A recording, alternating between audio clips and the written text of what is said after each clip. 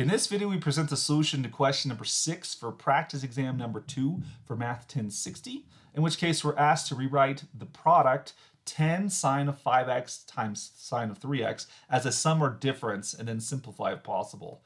So we have a product and we want to switch it to a sum or difference, so we need to use the appropriate product to sum trigonometric identity. Notice this has the form sine sine. So as we consult our formula sheet, we will then see that sine of A, sine of B, which of course, let's be clear here, sine, or A, excuse me, is 5x, and angle B is equal to 3x here.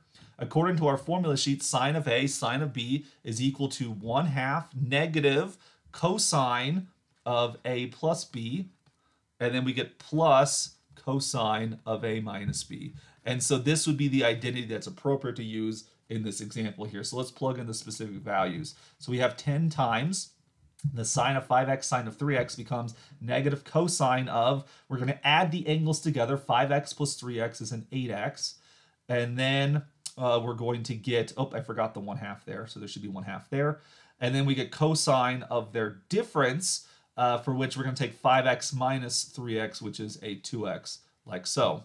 Notice, of course, 2 goes into 5, 2 goes into 10 5 times, so we're going to get a 5 out in front. We get negative cosine of 8x. We're going to get cosine of 2x right here.